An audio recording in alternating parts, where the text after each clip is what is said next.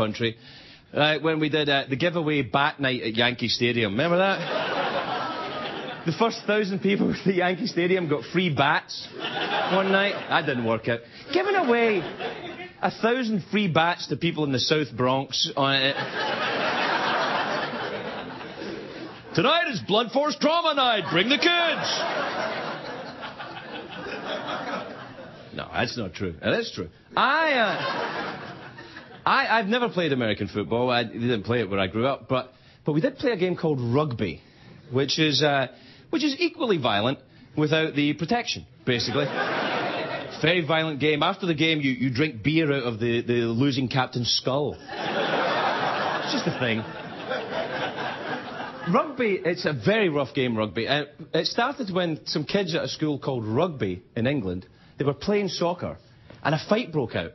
And someone gets so, ticked off, they picked up the ball and they ran across to the goal line and put it down. And the other kids were so angry that they beat up the kid that picked up the ball. And somebody watching this went, fighting and running with a ball. We'll call it rugby.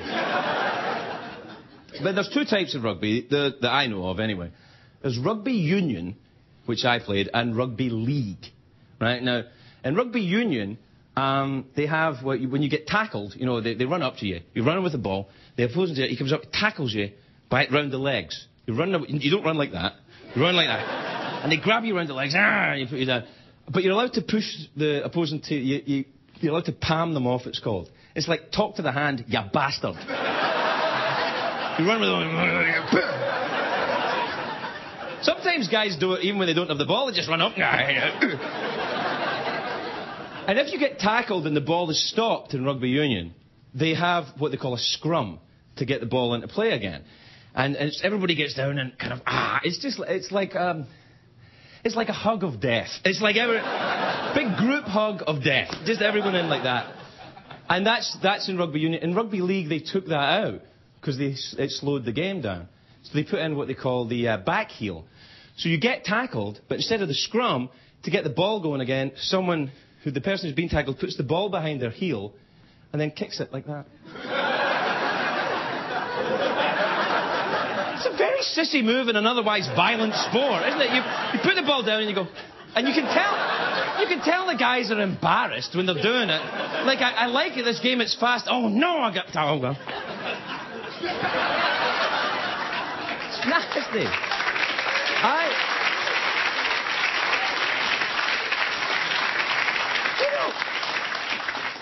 I'm very physical tonight, aren't I? I'm jumping about. I'm feeling very frisky. I'll never sleep. I won't sleep tonight. Call me, because I'll be up. I was actually captain of my school's rugby team for about 10 minutes. Well, one game. I joined the rugby team because I grew up quite a violent neighbourhood, and I thought, I'll get into sports to avoid the violence of the neighbourhood. Because there was a good chance that you would get involved in violence if you were, out in the streets. But it was definite if you were in the rugby team. You could definitely get... So that's why I quit. You could set your watch by it. 3 o'clock kickoff, 3:15, get my head kicked in. That's what happened. But the game when I was captain, the game of shame, when I was captain, because it was the only time I've ever cried in sports. I'll tell you what, I was in a scrum, right? We're in a...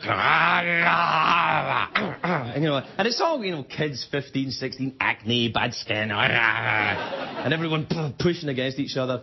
And I got a really bad knock in the head. And I got a concussion. And one of the type of concussion I had, I don't know what it is, but one of the symptoms is uncontrollable sobbing. So I felt okay, but I'm like... And the coach comes on the field, he says, "Are you okay?" I went, "I'm fine, I just can't stop crying. I don't know what's wrong with me. I can play, sir." They're like, no, please, come on, I'm good, there's nothing wrong.